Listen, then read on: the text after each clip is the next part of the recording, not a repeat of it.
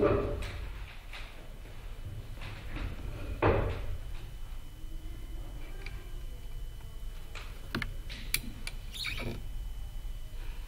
читателят, който ще се почувства дързък и даже временно може да побеснее при четенето на това произведение. Да успее въпреки това да намери, без да се заблуди, стръмния и трудно проходим път през печалния теглата на тези мрачни и отровни страници. Защото ако той не се ръководи при четенето от строга логика, и ако не се поддържа духовно напрежение, равно посилване на недоверието му към четилото, неговите убийствени изпарения ще се посмучат в душата му като водата и захарта. Не е разумно всички да четат страниците, които следват. Само малцина ще изпитат без опасност наслада от този горчив плод. Следователно ти, душа сменлива, още преди да навлезеш по-дълбоко в тези непроучени територии, насочи движението на петите си назад.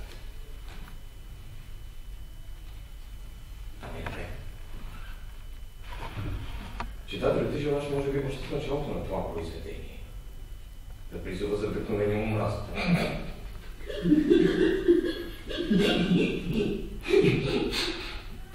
Кой ти казва, че няма да вдишаш до насита, бавно и величествено нейните червени изпарения, като се наслаждаваш така на многобройните удоволствия с гордите си широки и тънки ноздри и слегнат по корем като акула в красивия черен въздух.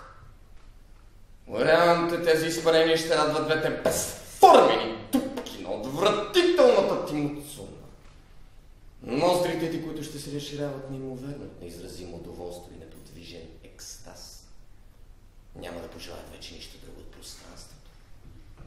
Сега охайщо като от тамян и аромати, защото те ще бъдат сити от пълно щастие, като ангелите, които обитават във великолепието и мира на приятните небеса. Ще разкажа в няколко реда как Малдорор беше добър в първите години на живота си, когато живееше щастлив. Ето, че вече разказах. По-като сън той забеляза, че роден зъл. Странна съдба. Дълги години той криеше, доколкото можеше характера си, но накрая, поради уморителното съсредоточаване, което не беше естествено за него, всеки ден кръвта нахлуваше в главата му и като не можеше повече да понася така живота, той решително се хвърли в пътя на злото.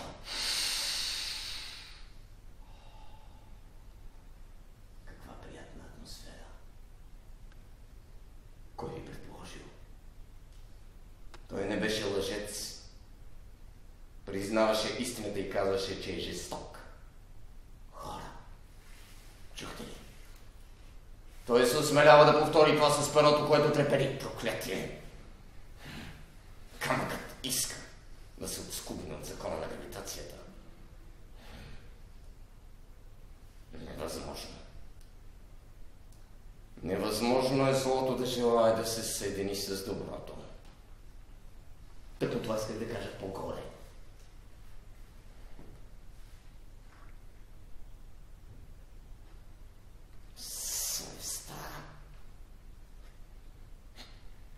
Съди строго нашите най-тайни мисли и деяния и не се лъже никога. Тъй като често е безсилна да предотврати злото, тя непрекъснато преследва човека като лисица, особено нощем, когато падне мрак. Отмъстителните очи, които невежествената наука нарича метеори, пръскащи зловещо синкава светлина, преминават с въртене и произнасят таинствени думи. Добре, аз се явявам този път като защитник на човека. Аз, съзерцателят на всички добродетели, аз, който не съм забравил Твореца от ония славен ден, когато долепих моите 400 злокала под мишците му и го принудих да нададе ужасни вопли. Те се превърнаха на усойници, които излязоха от устата му и се скриха из хръсталаците и из пролетените стени, откъдето бяха денем и нощем. Тези вопли, превърнати на влечуги, с безброй пръстени, с плоска главичка и коварни очи, заклени да преследват като плачка човешката невинност. Така Творецът, като запазва възхитително хладнокръвие дори при най-жестоки страдания, съумява да извади от гърдите си семена, вредни за жителите на земята. Какво беше отчутването му, когато видя как Малдорор, превърнат на октопод, приближава към тялото му осемте си чудовищни пипала, всяко от които би могло да обгърне като грамаден здрав колан цяла планета. Изненадан той се опита известно време да се отскубне от тази лекава прегърка, която се затягаше непрестанно. След като се нахрани богато с телцата на свещената му кръв, аз се отделих внезапно от величественото му тяло и се скрих в една пещера, която тогава стана мое жилище. След безплодни търсения той не можа да ме намери. Това беше много отдавна. Сега мисля, че знае къде обитавам, само че се бои да влезе при мен. Живеем като двама съседни монарси, които познават силата на другия. Не могат да се победят взаимно и са уморени от безполезните войни в миналото.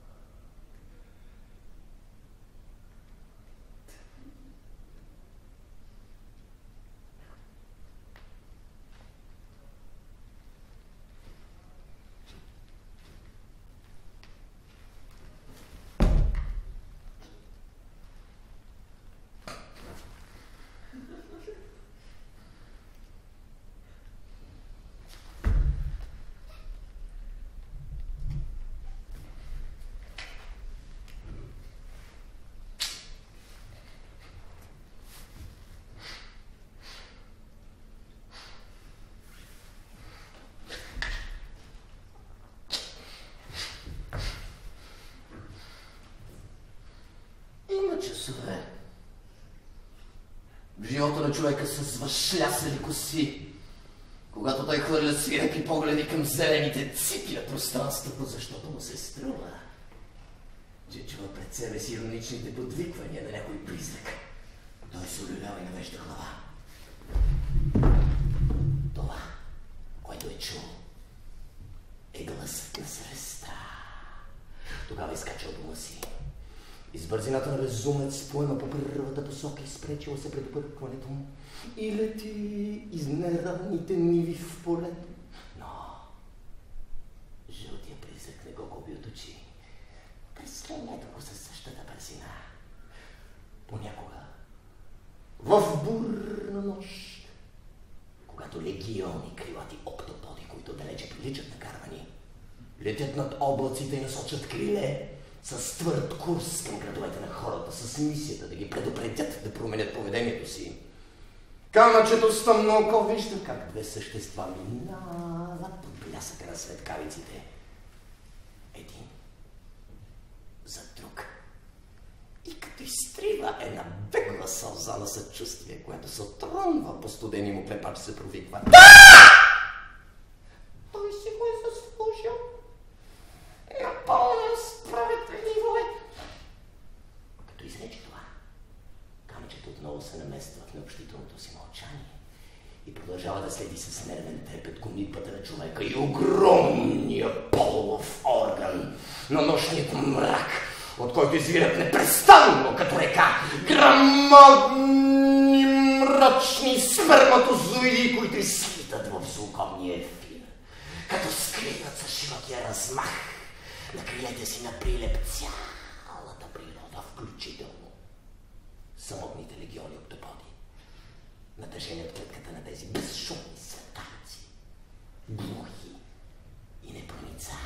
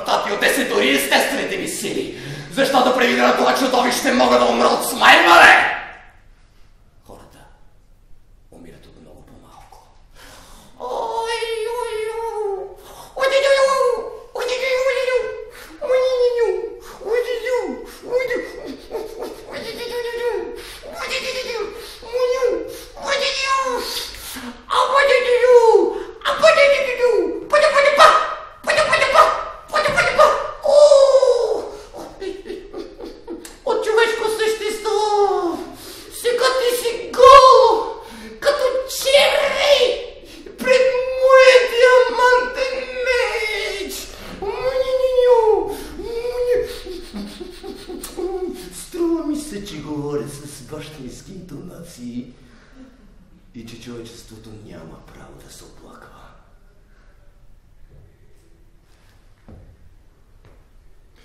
понякога е логично да се ославяме непривидността на явленията, тогава ще кажем, че първата песен свършва тук. Не бъдете твърде строги към този, който едва опитва лирата си. Тя издава толкова странен звук.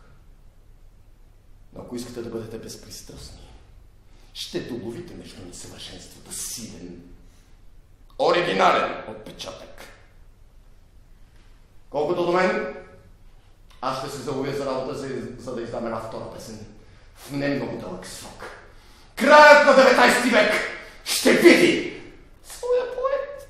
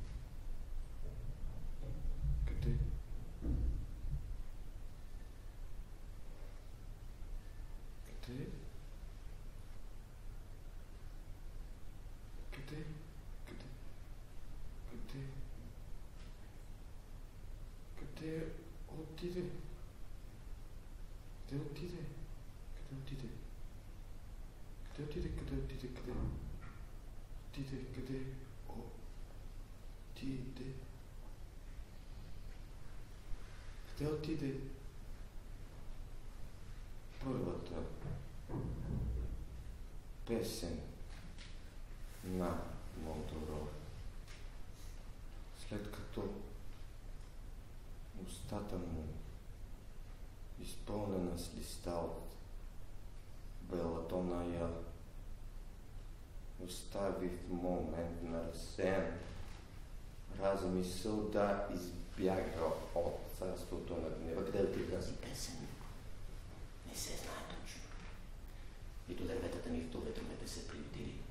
А моралът, който минава оттам, без да предвиди, че в лицето на тези нажежени страници ще има един енергичен защитник, и е изгледал как се отправя с твърда и праволинейна крачка към мрачните гли и потайни фибри на човешките съвести. Хващам перото, което ще изгради втората песен. Инструмент от скубнато от крилото на червен морски орел. Но какво става с пръстите ви? Ставите се парализират, щом започне работа. Аз трябва да пиша. Невъзможно. Все пак повтарям. Трябва да запиша мислите си! Имам право! Като всеки друг да се почине на този естествен закон! Но не. Когато става неподвижно, ето вижте там на търнините бляс светкавицата. Бурята лети из пространството. Вали. Непрестанно вали, как силно вали. Избухна гръм. Той падна пред полуотворения ми прозорец и ме пръсна на пода, като ме удари в челото. Горки младежо. Лицето ми без това беше достатъчно белязано от преждевременните бръчки и деформации от рождение. Та нямаше нужда свръх всичко от този дълъг, серист белег. Предположих, че раната вече зараснала, макар че това не става толкова скоро. Защо беше това? Защо беше този гръм и това скърчване на пръстите ми? Предупреждение свише, да престана да пиша и да размисля по-добре на какво се излагам, като дистилирам лигата на квадратната си уста. Но бурята не възбуди страх у мене. Какво за мен означава дори цяло ли ме обуди? Тези агенти на небесната полиция изпълняват ревностно неприятния си дълг, ако съде прибързано пораненото си чело, няма причини да поздравя Всевишния за забележителната му сръчност. Той изпрати гърма така, че да пререже лицето ми точно на две, от челото надолу, където раната беше най-опасна. Нека го поздрави някой друг! Но бурите напада този, който е по-силен от тях! И така. Значи, отвратителни Боже с лице на осъница. Не доволи, че си постави душата ми между границите на лудостта и яростните мисли, които убиват бавно, си сметнал на всичко отгоре. Достойно за твоето величие, след зряло мислене да източиш от челото ми чаша кръв, което упреква в нещо. Знаеш, че не те обичам. Мразете! Защо продължаваш тогава? До кога държанието ти ще се опива в привидни чудатости? Отговори ми искрено, като на приятел. Не ти ли имало в край на краищата, че с отвратителното си преследване, преследване, ти показваш нима привързаност, чиято комичност няма да посмее да ти заси никой твоите сърпими, защото взема гняв. Знай, че ако оставиш да живее без да ме преследваш, ще заслужиш моята признателност. Хайде се оттам, избави ме с езика си от тази кръв, която е изцапала паркета. Привърската е вече готова. Престаналото да кърви чело бе измито с солена вода. Кръсто се впинта през лицето си. Резултатът не е кой знае какъв. 4 окървавени ризи и на кърпи. Никой не би предположи от пръв поглед, че артериите на Малдорор са съдържали толкова много кръв. Защото по лицето му проблясват само бледи отражения на труд. Но няма как. Така беше. Може би изтекъл такъв е била горе-долу цялото количество, което би могло да съдържа тялото. И вероятно в него не е останало много. Стига султан, стига ненаситен пес. Остави вече паркета, престани да лочиш, защото скоро ще вземеш да повръщаш. Натъпка се доволно, сега иди и си легни. В колибата! Смятай, че плуваш в щастие, защото цели 3 безкрайни дни няма да мислиш за глада си. Благодарение на кръвните телца, които погълна с видимо и тържествено доволство.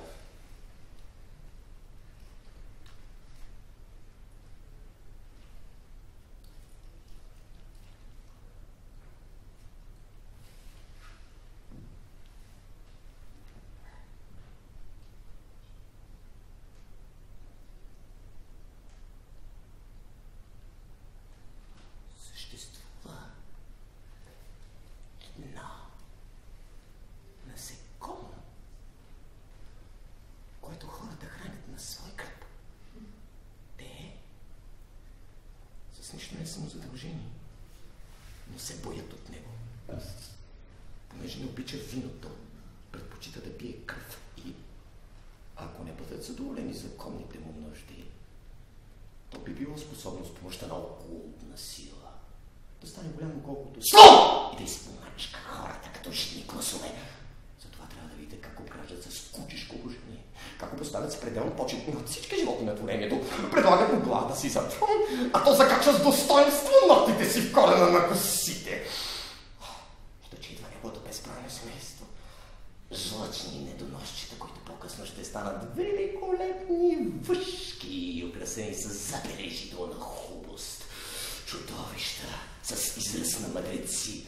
Много дузини милички яйца, снесени в косите ви и съхнали от настървеното смучене на тези страшни чужденци. И да скоро времето, когато яйцата ще се пукнат. Не се бойте. Те ще пораснат бързо, тези юноши философи в ефемерния живот. Ще станат толкова големи, че ще ги усетите добре по ногтите и смукалата им. Гърка на кашалата, който би влязъл в бой с някоя въшка, ще бъде изгълнат за дълго време, въпреки ръста си. Няма да остане дори опашката. Преди да съобщи новината. Слонът позволява да го покалите. Въшката.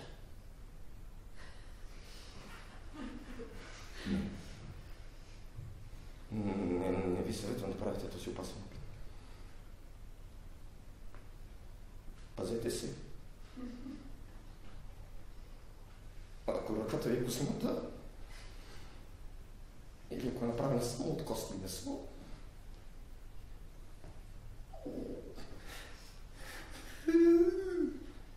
край на пръстите.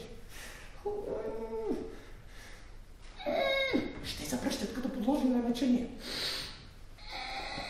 Кожата ще изчезне като странно червеиста.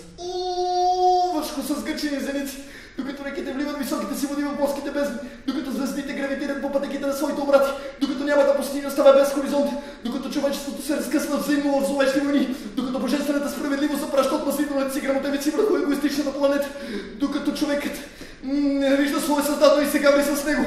Твоето царуване ще бъде осигурено над вселената, а династията ти ще разпростира пръстените си от век на век. Здравей! Здравей, изгряващо слънце! Небесен освободител ти, невидим враг на човека. Продължавай! Продължавай! Продължавай да внушаваш на мръсотията да се съедини с него в нечисти прегръдки. И да му се кълне за склети написани не в праха, че ще му стане за винаги вярна любовница. Целуй! Целувай понякога работа на тази велика безсрамница в чест на необикновените услуги, които ти прави. Ако мръсотията не съблазняваше човека с похотливите си гърди, вероятно нямаше да съществуваш ти, плод на това разумно и последователно съвкупление. Мръсотия от снейперите, запази за очите на моята омраза, зрелището на незабележимото, но постоянно укрепване на мускулите на твоята изгладнява рожба. За да изпълниш целта си, знаеш, че трябва само да се долепиш по-плътно до бедрата на човека. Можеш да го направиш без да обидиш целометрието, защото двамата сте отдавна законни съпрузи. Колкото до мене, ако ми е позволено да добавя няколко думи към този химн на прослава, ще кажа, че съм построил един ров от 20 квадратни левги със съответна дълбочина. Тук почива в гадната си девственост една жива мина от въшки. Тя изпълва дъното на рова, откъдето лъка души на широки гъсти артерии във всички посоки. Ето как се дадо тази изкуствена мина. Откупнах една женска въшка. От косата на човечеството видяхме как лежах с нея 3 последователни нощи. След което я хвърлих в рова. Трябващото положение, което би било невъзможно друг подобен случай. Този път беше разрешен от природата. След няколко дни хиляди чудовища се родиха за светлината, гъмжейки в гъст възел. С времето този отвратителен възел ставаше все по-огромен, като едновременно с това придобиваше свойствата на течен жвак. Се разделяше на множество разгорения, които се храниха, като се изяждаха взаимно. Рождеността е по-голяма от смъртността. На всеки 15 години поколенията въшки, които се хранят от човека, намаляват чувствително, което предсказва безпогрешно на самите тях близкото им пълно унищожение. Защото човекът, по-умен от врага си, успява да го победи. Тогава изваждам от тази неизчерпаема мина блокове въшки големи колкото планина, начупвам ги с братва и ги пренася през дълбоки нощи в вратевите на града. Там при допира с човешка топлина те се разделят както в първите дни на раждането си в криволичещите галерии на подземните артерии. Издълбават си корита и се разливат подобно реки и жилищата подобно вредни духове. Пазачът на къщата залайва глухо. Струва му си, че легионни познати същества пробива портите на стените и носи ужасно възглавниците на съдя. Може би и вие сте чували във време на живота си този вид лай. Тревожен и протяжен, с немощните си очи, кучето се опитва да разбере какво става. Кучешки му мозък не разбира. Брънченето го дразни, усеща, че го манят. Милиони неприятели! Враглите във всички градове! Ето, че ще стигнат 15 години! Те ще се борят за човека! И ще ми причиняват парещи рани.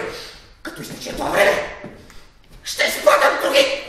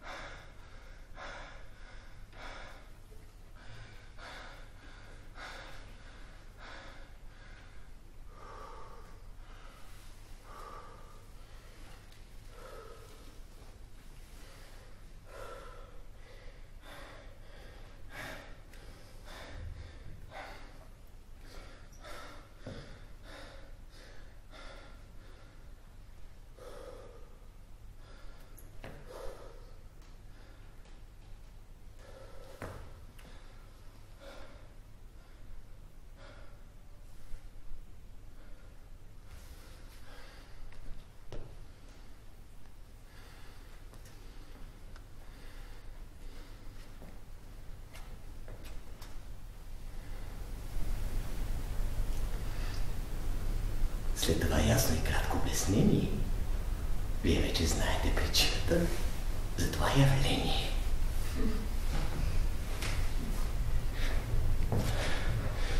Ако земята беше покрита с въшки, както морския бряг с пясъчни зрънца,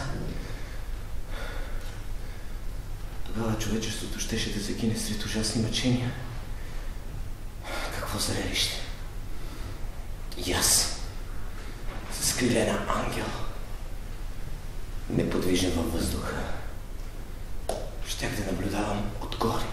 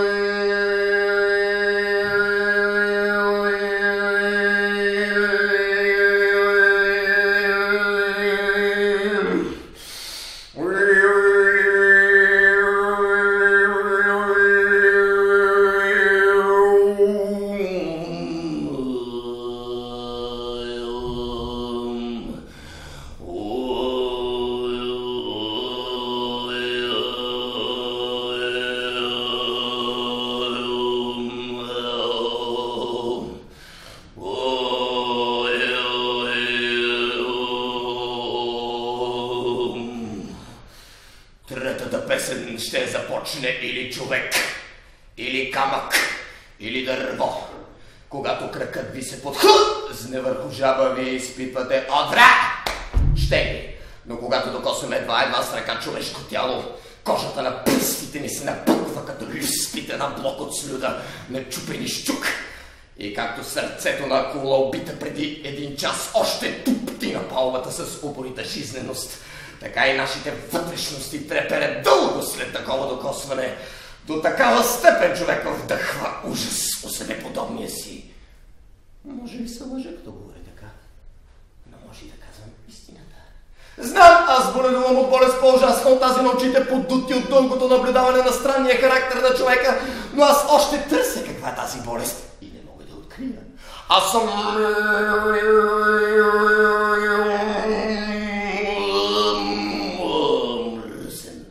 Ядат ме въшки. Пресетата, като ме видят, връщат. Струпени кори на пророка са покрили кожата ми, облепена с жълтени кавак.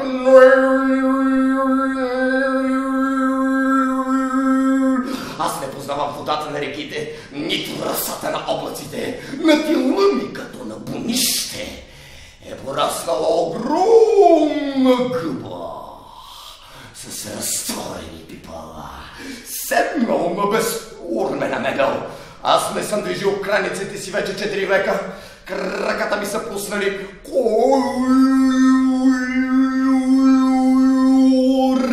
до земята и представляват жива растителност чак до корема ми, пълна с отвратителни паразити. Растителност, която още не е растение, а не е вече плът. Но сърцето ми бие. А как може да бие, щом гнилтата и изпаренията на моят труп, не сме да кажа тяло го хранят обилно? Под лавата ми мишта живее едно семейство живо. Отси, когато някой се размада, е като личка. Внимавайте някой от тях да не изпява да драска вътре в ухото. способен е след това да влезе вътре в мозъка. Ви под ясната ми мисля е един хамелеон, който непрестанно лови жабите, за да не умре от глад, когато едната страна не успее да изиграе другата. Те намират за най-добре да са.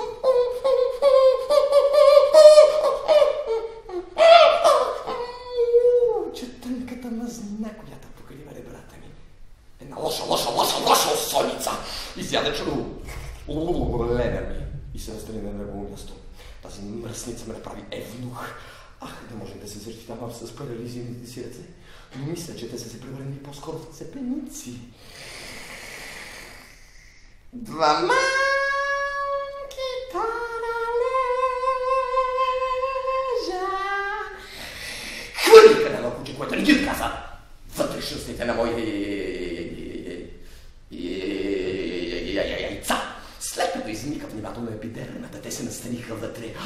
Носът ми беше окупиран от един рак, окуражен от инертността ми. Той пази входа с щипките си и ми причинява силни болки. Две медузи се прекосили моята привлечени от една надежда, която не се оказа празна. Те огледаха внимателно двете месести части, които съставят човешкия задник, и като се заловиха за извитите ми линии, с постоянния си натиск, ги смазаха до толкова, че двете парчета месо изчезнаха, а на тяхно място останаха двете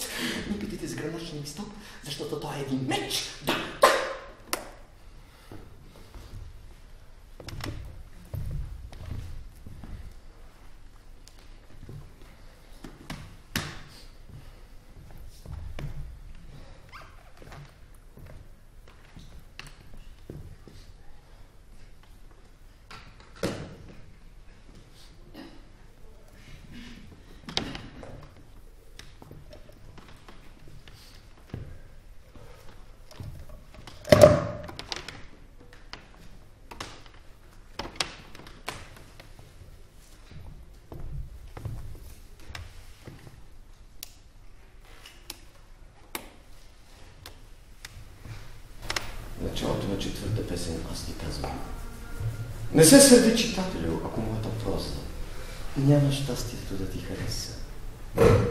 Ти твърдиш, че моите идеи са най-мъко казано странни. Това, което казваш, бедно човече, е истина, но само частична истина. А какъв богат извор на грешки и недоразумения е всяка частична истина? Къде го общаваме на обикновените факти, това е моето желание. В края на краищата характера ми е врете на възможните неща. Несъмнено между двете крайности, на литературата, каквато я разбираш ти, и на моята литература има безкрайно много междинни точки. И лесно да било да продължим деленето. Но от това не би имало никаква полза. А би било и опасно. Да се предаде нещо стеснено и фалшиво от една виеща философска концепция, която представа да бъде рационална, щом не се разбере така, както е било мислена. Тоест с широта. Ти умееш да съединяваш ентусиазма с вътрешната студенина. Ти, наблюдателю, склонен да се съсредоточаваш. Край на кращата лично аз те намирам за съвършен. А ти не искаш да ме разбереш. Ако не си съвсем здрав, последвай съвета ми, той е най-добрия, който мога да поставя на това разположение. Иди си по-разходи из награда. Славичка компенсация, нали? Какво ще кажеш? Като се надишеш на чист въздух, елай ме потърси пак. Сетивата ти ще са отпочинени и престани да плачеш, не искай да те наскърбя. Не е вярно, приятелю, че моите песни са спечелили до известна степен симпатията ти. Това какво ти пречи да преминеш и другите стъпала? Границата между твоя вкус и моя не видим. Никога няма да можеш да я доловиш. Доказателство, че самата тази граница не съществува. Аз просто констатирам това, което е факт. В очакване на страшния съд, който от сега ме драска подила. Какво не кажи мене за страшния съд? Аз никога не губя разсъдъка си, както казах, за да ви заблудя, и когато извършвам някое престъпление, знам какво правя. Точно това, което съм искал да стоя. Изправя на скалата, докато ураганът шибаше косите и плащани. Аз дебнех в екстаз силата на бурята, която се ожесточаваше срещу кораба под едно небе без звезди. Аз следях в тържествуваща поза всички перипетии на трагедията, от мига, когато корабът хвърли котвите си, до мига, когато потъна. Кораб! Фатална дреха, която завлече в лоното на морето онези, които се бяха увили в нея, като в плащ. Но идваше скоро мига, когато аз самият ще да се намеся като актьор в тази сцена на разбунтуваната природа. Каква е тази армия от морски чудовища, която цепи бързо вълните? Те са 6. С мощни перки си пробиват път през високите вълни. От всички тези човешки същества, които мърдат ръце и крака в този не особено стабилен воден континент, акулите скоро правят голям омлет без яйца и си го разпределят според закона за по-силни индивид. Кръвта се смесва с водите, водите се смесват с кръвта, свирепите очи на акулите осветяват достатъчно сцената на клането. Но какъв пък е сега този шум в водата? Там, на хоризонта, като че прилежава водна вихрушка. Виждам какво е. Една огромна женска акула идва да участва в яденето на студена супа с место и пастет. Тя е бясна, защото е гладна. Започва бой между нея и другите акули. За няколкото още трептящи човешки останки, които плават без да казват нито дума. Насам там по повърхността на червената супа. Женската кула хапе наляво надясно, зъбите и нанасят убийствени рани. От високата скала човекът с горчива слюнка се хвърля в морето и плува към приятно цветения килим. Сега те са един срещу друг. Пловецът и женската кула. Те се гледат в очите няколко минути и всеки се очудва, че вижда толкова свирепост в погледа на другия. Плувайки, те се въртят без да се изпускат от очи и си казват: лъгал съм се до сега. Ето, този е по-съл от мене. После, сякаш по-общо съгласие, се спуснаха един срещу друг. Женската кула изтласкаше водата с перките си, а Малдорор удреше вълните сърце. Те се държаха дъха си в знак на дълбоко уважение. Всеки желаше да се зерцава. За първи път своя жив портрет. Като дойдоха на 3 метра разстояние, те без никакво усилие се долепиха, като два магнита. Прегърканещина, като между брат и сестра. Плътските желания се появиха веднага след тези приятелски излияния. 2 мускулисти бедра се долепиха, като 2 пиявици до лигавата кожа на чудовището и обгърнали сърце и перки тялото на любимия, което притискаха с любов, докато грата и гърдите им се превърнаха в синкава зелена маса, в миризма на отрасли, докато бурята продължаваше да бушува под блясъка на светкавиците. За добрачно леко е послужи приливата вълна. После подводното течение ги понесе като люлка. Те се въртяха потъйки към непознатите дълбини на бездната и се съединиха в дълго, целомъдрено и отвратително брегосъчетание. Най-сетне намерих някой, който ми приличаше. Вече не бях сам в живота. Тя имаше същите мисли като мен. Бях изправен пред първата си любов.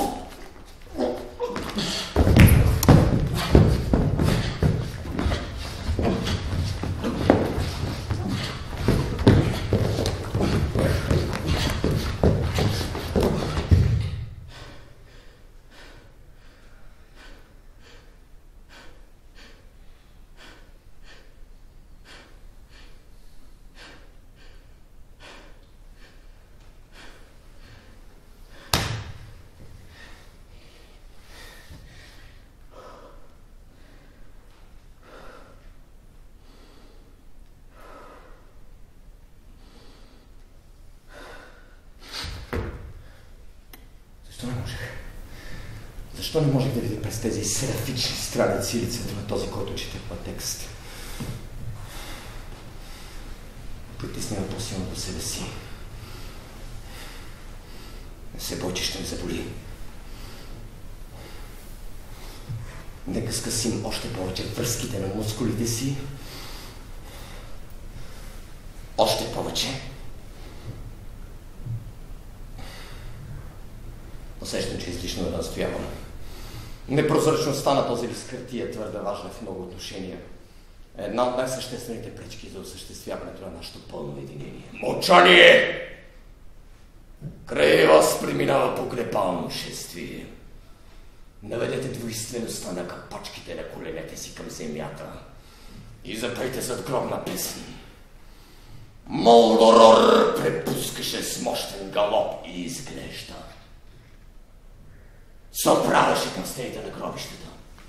Копитата на неговия кон вдигаха около господаря си фалшив венец от гъст прах. Вие не можете да знаете името на този ездач, но аз го знам. Той приближаваше все повече и повече. Платиненото му лице се виждаше все по-ясно, макар че долната му част беше напълно закрита от плаща, който читателят трябва да се пази да свали от паметта си и който позволяваше да бъде виден и само очите му. Той е единствен. И това е Малдорор.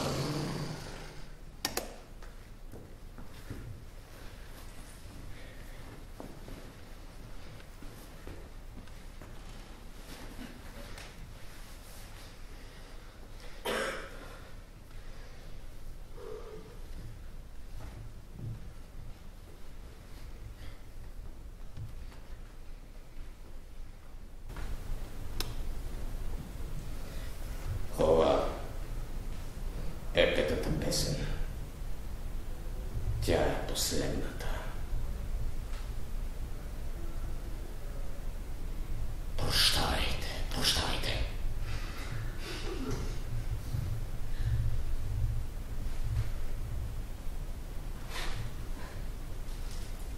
Стори ми се, че косите ми се бяха изправили върху главата. Няма значение.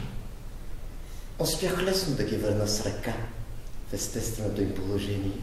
Този, който пее тук, няма претенцията да мисли, че неговите песни са нещо съвсем ново и непознато. Напротив, той се радва, че високомерните и злобни мисли на героя му са присъщи на всички хора. Вие, със спокойствие, на което може да се завиди, но което само може да покраси облика на нещата, не вярвайте, че сега ще продължавам в сроки от по 14-15 реда, да издавам като ученик от 8 клас възклицания, които ще звучат като неуместните и звучни коткодякания на хошинчинска кокошка.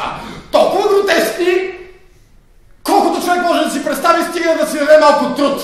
Това е толкова вярно, че само преди няколко минути изразих пожеланието да бъдете затворени в потните жлези на кожата ми, за да проверите истинността на това, което твърдя с познание за нещата.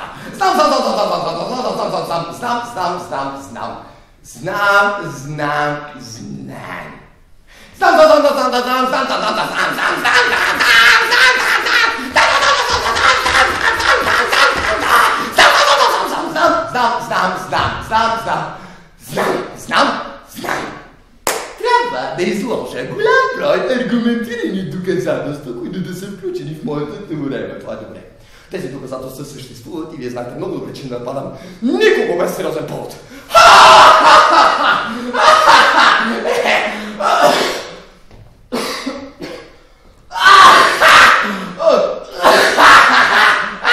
Смея се с цяло гърло, като си представя, че вие ме опреквате в разпространяване на горчиви обвинения срещу човечеството, на което аз също съм член. Само тази забележка би ми дала право. Няма да верна думите си назад. Но разправяйки това, което съм видял, няма да ви бъде трудно, без друга логика, освен истината и мисъл, да го обоснова. Време е да тръгна. Юздите на вдъхновението си. Да спра за миг на пътя. Както човек спира, когато зърне половият орган на някоя жена.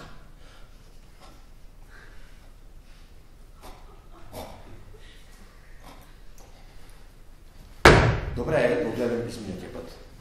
И после да се спусна. С починали крака. С боен скок. Възнамерявам без никакво вълнение да изрека пред вас на висока глас студената и сериозна строфа, която ще чуете. А вие следете внимателно съдържанието и се пасете от мъчителното впечатление, което тя положително ще остави, като позорно петно в смутеното ви въображение. Не мислете, че съм смъртно легло, защото още не съм скелет. Историята още не се лепна на челото ми. Гледайте ми да стана пред вас. Просто като чудовище, чието лице можете да видите. А лицето ми не е толкова ужасно, колкото е душата ми.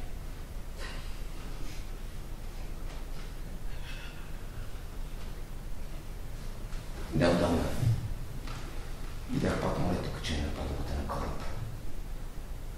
И спомните ми бяха така живи сякаш. Го бях напуснал вчера.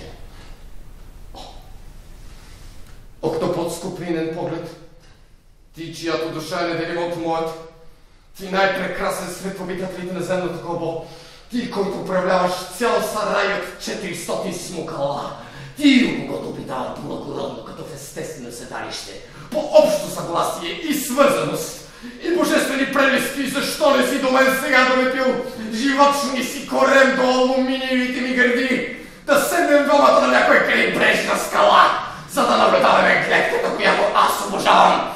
В последния ми час няма да ме видите обграден със свещеници.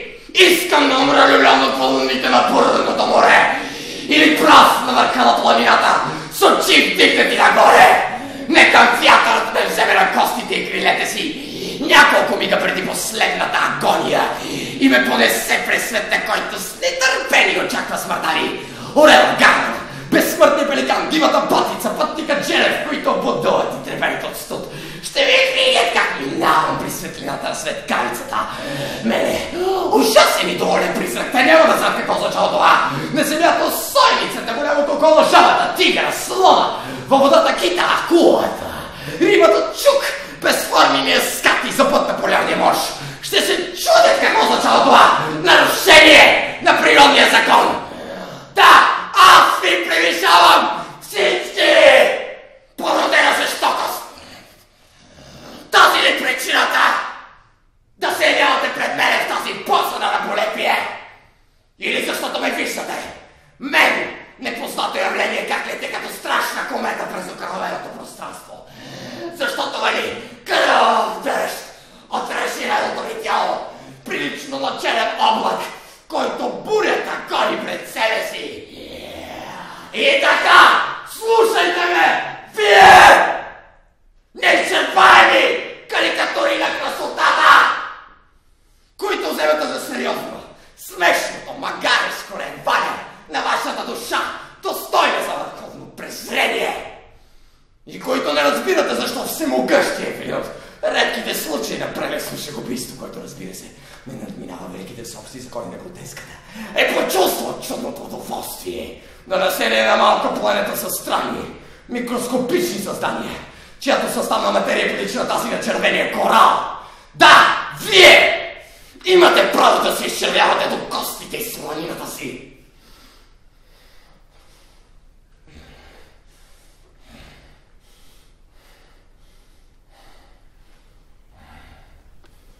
И така, когато исках да убивам, убивах. Човешките закони ме преследваха с отмъщението си, макар че вече не нападах расата, която бях напуснал толкова спокойно. Но съвестта ми изобщо не ме опрекваше. През деня се биех с моите нови себеподобни и земята беше покрита с многобройни пластове, с силена кръв. Бях по-силен и винаги погрещавах. Парещи рани покриваха цялото ми тяло. Правех се, че ги забелязвам. Земните животни ме избягваха и аз останах сам в блестящото си величие.